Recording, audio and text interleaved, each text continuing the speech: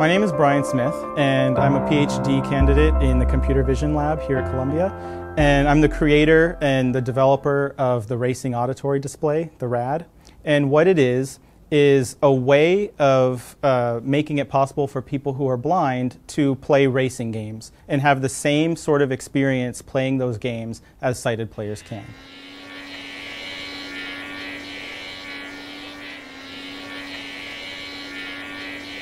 To be able to do things like cut corners, anticipate upcoming turns, remember the track layout, and all of the things that sighted players are used to doing in racing games. It was interesting to try the RAD because of the new experience that it gave to me as a visually impaired person in relation to playing racing games. The RAD is a user interface that can be added to any racing game.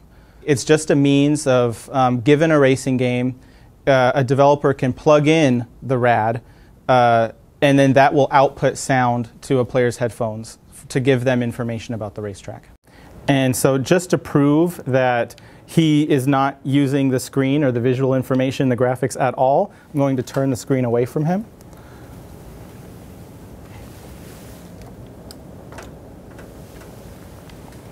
So he's not looking at the screen at all, and yet he's still able to play the game and even kind of cut this corner. This is turn 17, it's a really long turn.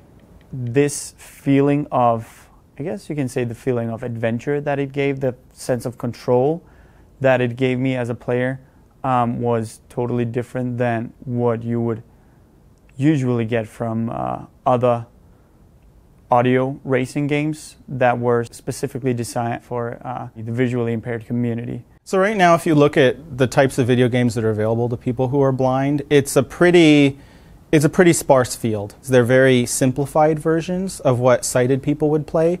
They either cut out a lot of the game mechanics and higher level strategies that you might expect. So in racing games, for example, there are no concepts of cutting corners. Or they overload the player with too much information. And so here our goal was to give people who are blind an authentic experience so that they could play racing games the same way that sighted players would experience racing games, with all of the information that they would normally have to decide how to race themselves without overloading them with information. I am listening to the different information that I get, which is the sounds of when I'm approaching a turn.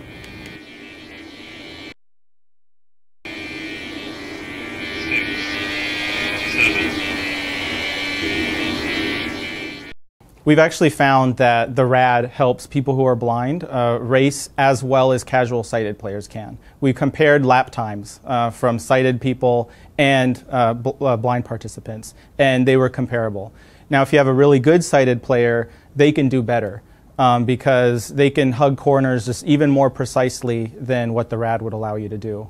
But the fact that like a regular 3D racing game can be playable by someone who's blind at a level that's comparable to sighted players is a completely new thing.